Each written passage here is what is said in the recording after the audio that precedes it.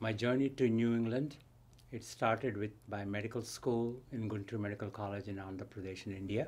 Soon after medical school graduation, I went and did work as a clinician, particularly in the emergency room in the northeastern frontier city of Manipur, which is close to Nagaland, and that was my first clinical experience as a physician.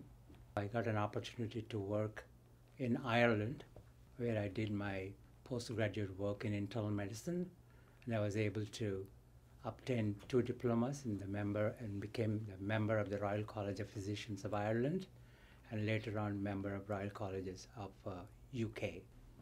And I trained in neurology at Boston City Hospital in the neurological unit there, which is where the foundations of American neurology have taken place.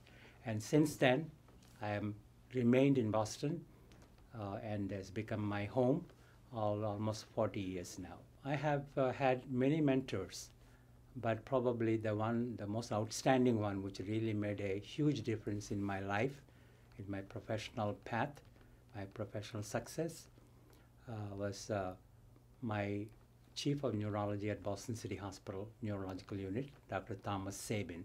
My teachers and my professors in Guntur Medical College in Guntur in Andhra Pradesh. I think a lot of the mentors are my inspiration in many ways. The secret of my success is basically very simple. Love of what you're doing, which in my case is understanding various aspects of medicine and particularly neurology, applying that knowledge and experience to the care of patients and in the service of patients. Well, we all have to remember that no man is an island, no woman is an island, no child is an island.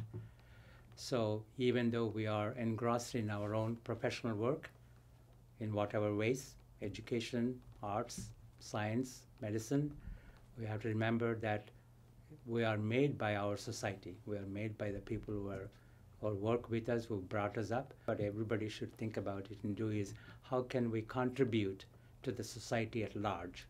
Outside of your own immediate family circle, we should think about how you can serve in whatever ways you can to the community at large.